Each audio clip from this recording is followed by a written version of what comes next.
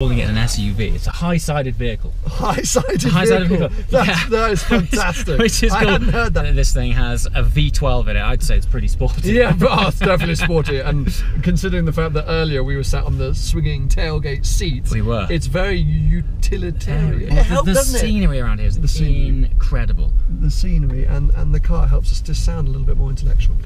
Okay, I've set up my seat now, so I'm ready when you are. What is totally new and abstract about the journey we're about to do is that we have an off-road route. Yes. This morning, Sam drove us up and down a ski slope. How was that? What?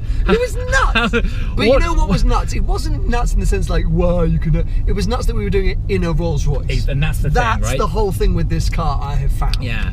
I took a photo, which I just posted on Instagram, going down a ski slope with the Spirit of Ecstasy in front of me. And that's the thing, right? Like, so far, doing this in such majestic opulence. Oh, he's been waiting to use that all day. I'm going to use my word, serenity. Doing it in such serenity. As a quick overview, car shares pretty much the same engine from the Phantom. It's slightly different tune. Obviously, the torque patterns and gearing is different because it's designed to go off-road. But thinking back to Phantom, it's incredible having experienced it off-road with you just now and now being on the road. Rolls-Royce refer to their on-road experience as the magic carpet ride. I would share that. Yeah, I mean, for sure. It's incredible. It just glides. Yeah. And as hopefully you're going to experience shortly when we get to some more off-road sections, is it does carry across somewhat off-road. Obviously, it's still bumpy. You're going over rocks and boulders, but you feel very comfortable whilst going across some quite horrific terrain. You know, and it's so quiet, and you're like, are we really off-road, or am I just on a bit of a bumpy road surface? Okay, so I think we have a few more minutes until we reach the off-road station, and we'll bring you along for that ride firsthand to explain in as many descriptive words as possible what it's like to take a very expensive, high-sided vehicle off the beaten path.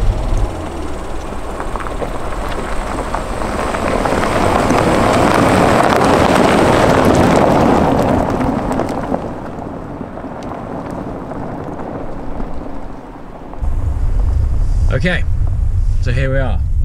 Moment of truth. I mean, arguably, this is kind of where it gets quite un-Rolls Roycey, really. Absolutely. You know? This is the part where it's very surprising to see a Rolls Royce. So, Rolls Royce's theme that runs through this is effortless everywhere.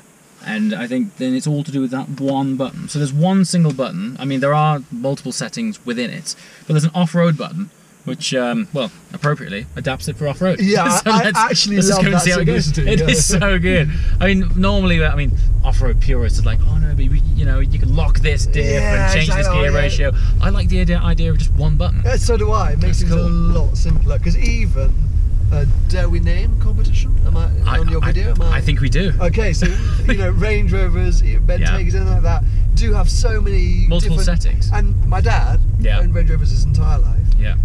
Still doesn't know what any of them do, and you know, when it's raining, he puts his car into snow mode. Amazing. Like, you know, I mean, for sure. And he's like, oh, I can feel the difference. Yeah. But on the bullet point checklist of features it has, it looks amazing. Oh, look at all these multiple traction modes. But this makes complete sense. One button. I like that. Yeah. So I believe when you press off-road mode, the ride height of the car jumps up by 40 mil. Yep. That's substantial. That's some ground clearance. Yeah. What I love about Rolls-Royce, and I think one thing that sort of sets them apart is, like, most companies are like, oh, we've saved weight here and we've done this to make it lighter and whatever.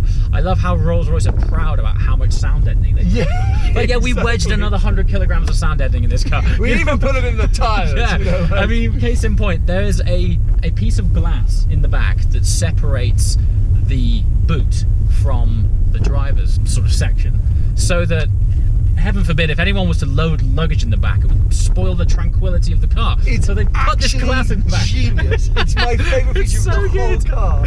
But it has meant that on occasions I've gone to the boot to get something out of our bags, and you've been like, can you get me a camera? And all I'm saying is, I don't know what you're saying. But the cool thing is, we are traversing this, say, by convention, pretty rough terrain in it's pretty effortless, man. I mean, granted, it's bumpy. Yeah, I mean, you're going with some haste, I would say. It's a confident speed that you're carrying. Well, the thing is that as we are in fantastic comfort and luxury, in a Rolls Royce, but going places where previously you couldn't do in this kind of vehicle. And I'm not someone who chases off-road trails. I'm not someone who does much of that, but I like a luxury car, and I like the fact that I could do this. Should I own this vehicle? Like, how cool would you be turning up to, I don't know what, a Tough Mudder off-roading day? Everyone's there in their Defenders, and you just turn up in this. You know, if you were going for a spot of grouse shooting, sir, you know, you might want to. Hey, if that's, I don't quite know where. Traverse the Scottish Highlands. Sure. In your Uber chariot. Then set up your deck chairs out the back. Well, speaking of out the back, one thing again there's setting this level of car apart is the level of customization you can apply to the rear of this car. So they are classing the rear of this car as the third box. So in designer language, the engine compartment, that's the first box. Where we're sitting, the second box, and the boot area, they have allocated its own box, its own designated space. And instead of just having it empty as an area you can throw bags in, you can pretty much tailor-make a utility to fit in the back. So if you're into golf, you might have something to fit your golf bags. But the main thing is that you can do what you want. It's not a sort of set template. You know what I mean? Imagine the stuff. Imagine what's going to come out of that place. The thing is, last night they presented this car as the Rolls Royce of SUVs, but what I actually like about it is it's more the it's just so incredibly Rolls Royce. You know, like, they haven't. They've done it in their own peculiar and amazing way, in particular way. It's so bespoke. Yeah. It's so. Oh, that's a big old. That is a quite. You wouldn't do that in your Phantom, would you? You'd be rocking on it still. It's funny because this morning when we got in the car, we were like, not dissimilar to a Phantom really.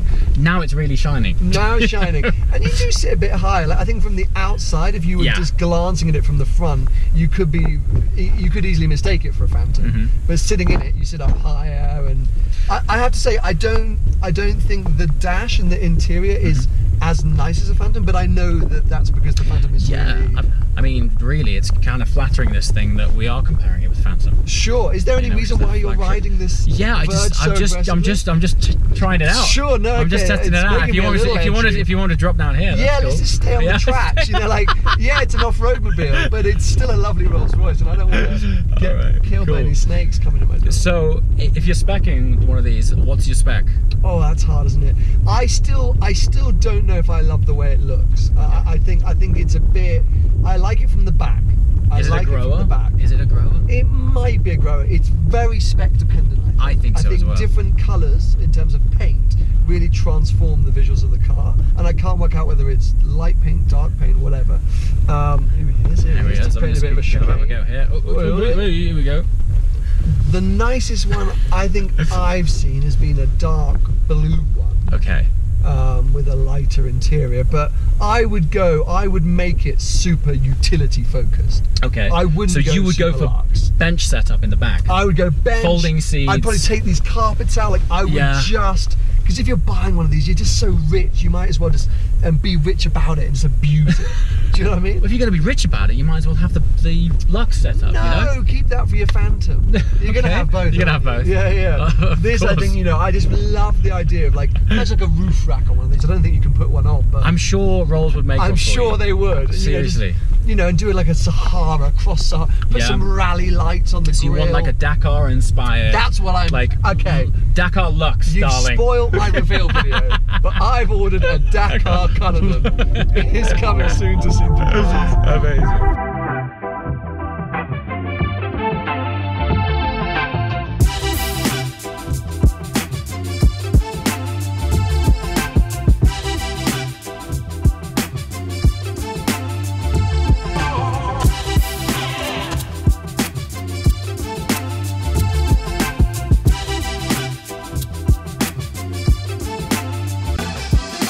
Okay, Evidently, so we have swapped drives now. Sam is chauffeuring me back to Jackson Hole. Interestingly, this is probably, let's face it, where these cars are going to get used the most, actually, on asphalt. Yes, unfortunately, I think that's the real situation. Actually, we don't have an official price on these yet. Despite us being at the launch, we haven't been given an official price point. I'm estimating with a spec, they're going to be coming in at like 280, 290, something like that. They are sitting under Phantom, but we haven't been given a concrete price yet. I guess the variables are such that it's so customizable and spec dependent that the sky's the limit. That's exactly it. I think you could go absolutely mad and create something that costs a ton of cash. A fortune. One major USP, I guess, is the fact that I can't think of another luxury SUV with a V12 in it. I can't think of another SUV full stop. Yeah. That is huge. Like, and it does have, it's incredible. It's over 800 Newton meters of torque. Yeah, hill climb. And this is the first time we've had this on some like dynamic driving roads. And it's good. It's actually all right. Like for the size of it. Yeah. So one thing we haven't mentioned is that this is also fitted with rear wheel steer. Now, on here, I'm not driving, so I can't tell you how that feels. Makes it a bit more agile. Yeah, but certainly, wow, dear. But certainly, when we were taking those super tight turns, going slowly when we were off-road, that really helped. Like, virtually shrinks the wheelbase. It's very cool. Because this is a big car. Sure. It is huge. But yeah, the V12 in a luxury SUV. It's quite a cool thing to say. That's a pretty cool thing. I can't think of anything else. Comments below if you guys are aware of a more modern day luxury SUV. Maybe there's something in the US market that we don't know about that has a V12. Let us know, because that for me is one of the main selling points of this car, really. Agreed. I'm going to take this opportunity to call it a day. As I mentioned at the beginning, if you want some really detailed info on this car, I did do a full walk and talk when this car was first unveiled, so the link to that is below. Sam is also making a video about this car, so the link to his video is also below. And as always, thank you so much for watching, and we shall see you next time. Ciao.